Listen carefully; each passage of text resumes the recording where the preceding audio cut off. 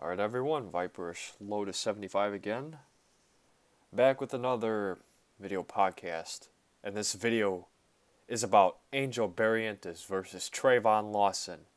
Finally, a fight that I can keep up with that just happened within the course of 2 to 4 days and I can get the video out immediately. But this will just be my full report of my thoughts during the fight. Now once again, this is just my thoughts and my opinions. I am not a professional commentator again. Just reminding you guys. But let's get started. So, I did not catch all the other pre-fights of the David Morrell Jr. versus Mike Gavronski fight. And this is the only pre-fight I was able to see since I got out of work late. But at least I was able to catch this pre-fight instead of no pre-fights at all. But overall, I was very, very pleased with what I saw throughout the fight. This fight did entertain me and brought me some big surprises. Both men had great power and great speed. Like, I was very surprised and pleased with how their speed was. And I thought it was just a very interesting fight in general. Now, the fight lasted up until the 4th round, with 6 rounds of boxing scheduled. And everyone is saying how surprised and stunned they were when the 4th round hit. And me personally, I was very surprised with it as well, because I definitely had Barrientes winning the first 3 rounds. Like, Barrientes definitely did throw some clean punches, and definitely gave the speed and power that he needed to win the first 3 rounds. I definitely thought Barrientes was a mix between offensive and defensive. Like, he definitely threw some good punches in the mix of being able to defend himself. And now, I thought he landed between 65 to 70% of the punches he threw. Again, these are just my numbers. If you have different numbers, go ahead and stick to your numbers and I will stick to mine. But my numbers are, I thought he landed 65 to 70% of the punches he threw. He did have some good swings, especially during the first round. And I thought he missed only 30% of the punches thrown. But that number does not mean crap in this case. He landed enough punches in my scoring to take the first 3 rounds of this fight. Now, I also thought Barrientes was able to get some good protection in as well. I thought more of him protecting himself. I thought more of him protecting himself came more into the 2nd round. It's late when I'm recording this video, so I'm very tired. But I'm still going to continue with this. But when Lawson was just about finished with his study on Barrientes and deciding to throw more punches in the mix, I thought Barrientes did a great job of protecting himself. I thought he started to get lazy with the protection when Lawson started to throw more punches. But I would have to say the climax of Barrientes protecting himself and his face and his body was during the 2nd round. But what caught my eye most with Barrientes' defense was during the 2nd round at 1 minute and 54 seconds. He threw a left punch, which is pretty powerful in my opinion, and Lawson was about to throw a punch back at him, and it looked like it was headed towards his face. But Barrientes was easily able to step back and avoid Lawson's left punch, which didn't seem all that powerful, but the defense really kicked in when he was able to step back and avoid that punch. And right after that, Lawson threw a left punch, which Barrientes was easily able to duck and step away from. This is very, very good protection and defense from what I see. He was able to duck a punch to the face and step away into the opposite direction. That was a highlight of Barrientes' defense. That was one of the biggest improvements and things that I saw during the fight. I thought that was very great. He was able to get away with ease and with flying colors at that. That definitely did show what was coming at him and gave him the thought of, okay, I gotta get away from this next punch. I was very impressed with that. Now going forward with the fight, Barrientes kept the good defense up, and I thought he was starting to get a little bit lazy with his defense and allowed Lawson to throw more punches in because of the laziness that he started to show. But he was still able to get some landed hooks onto Lawson and still show the speed rate he was able to show at the beginning of the fight. Now, I'm not going to rule that out now because speed is a big factor in boxing, and speed plays a factor in the fights you're able to win and the skill you're able to show. And with Lawson, he started to show more improvements during the third round because he started to throw more punches to the body and a small increase of punches to the head, and went into attack mode during the final 2 minutes of the fight. That was a good improvement on Lawson's part. Which I believe foreshadowed his attack on Barrientes, which led him to claim the victory at the end of the fight. Lawson showed more defense during those first 2 rounds and started to throw more hands once the third round approached. But the defense was still at the same level he wanted it to be, which is pretty healthy for him. And he even got Barrientes to stick his head out of the ring during the last 40 seconds of the fight, which I thought was really funny. Barrientes stuck his head out of the ring, and once he stuck his head out, all I could picture in my head was, "Here's Johnny!" You know, from The Tonight Show starring Johnny Carson. That's exactly what I pictured in my head once he stuck his head out of the ring. I also thought, wow, so Lawson's starting to get serious now.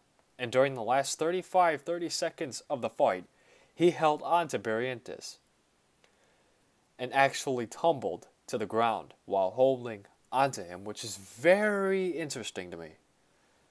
I haven't seen that happen to a fighter yet in my almost 10 years of watching boxing.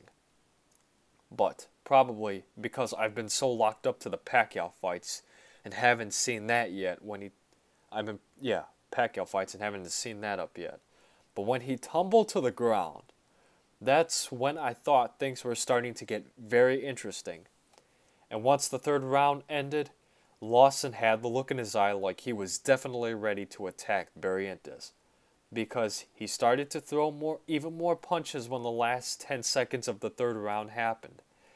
Then my predictions did come true in the fourth round, when Lawson started to definitely throw more punches and land more punches on Barrientes, and I thought Barrientes was not able to defend himself as clean as he could during the first 2 to 3 rounds of the fight.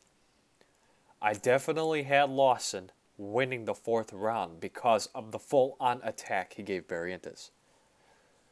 I had that feeling Barrientes thought enough is enough. I had that feeling Lawson thought enough is enough, and it's time to go on full attack mode once 2 minutes and 25 seconds hit. Like it seemed he was fed up with what happened during the first 3 rounds and just unleashed all these punches and jabs against Barrientes and held him on the ropes. And once he was on the ropes, Lawson threw a hard punch to the face, which caused Barrientes to go down. And once I saw him go down, he clearly was hurt. And it was only going to get worse if the fight was going to progress. Because if you don't stop it in a certain amount of time, things could turn out really bad for the opponent.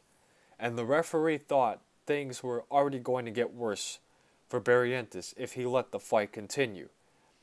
He asked if he was alright, and Barrientes did not give a clean response and did not go to the referee all the way like he was supposed to. And I think because of that, he thought it was time to stop the fight. And once he waved it over, then Barrientes came out and said, "I'm good, I'm good, I'm good." but it clearly showed he wasn't good.